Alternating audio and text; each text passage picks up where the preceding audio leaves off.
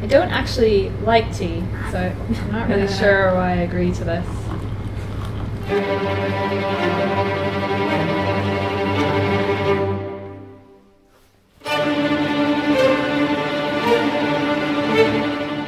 No more tea bags, liquid instant tea, and you just spray it.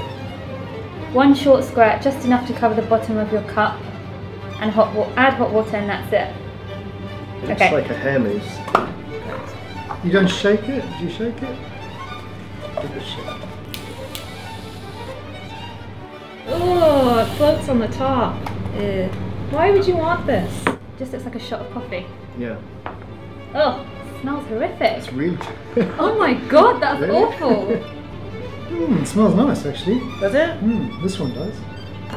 It looks like the frothy dregs you get on the top of your espresso. It doesn't smell good. What's your smell? Jasmine? Like pure syrup. I think the most disconcerting thing is actually what it looks like. I don't like that. Oh, sorry. Thanks so much. It was great to meet you. I think we're doing this wrong. Why is it so watery?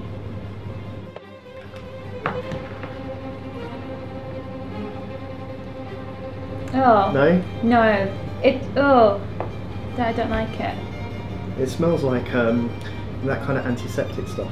Yeah, it smells like yourself. cleaning spray. Yeah. It smells like cleaning spray and tastes like nothing. I actually think that tastes pretty much like jasmine tea. Yeah. It's just the froth you've got to get through to get to the tea, which is putting me off. But Because it reminds you of coffee. yeah, or like baths. Cappuccino. Mine doesn't taste like anything. Yeah, it's like it tastes like a really weak shit version of tea. Do I have to drink this whole thing? I think it's a nice idea, like the novelty of it, that you can spray your tea. But other than that, I don't really understand it because a tea bag's just as easy.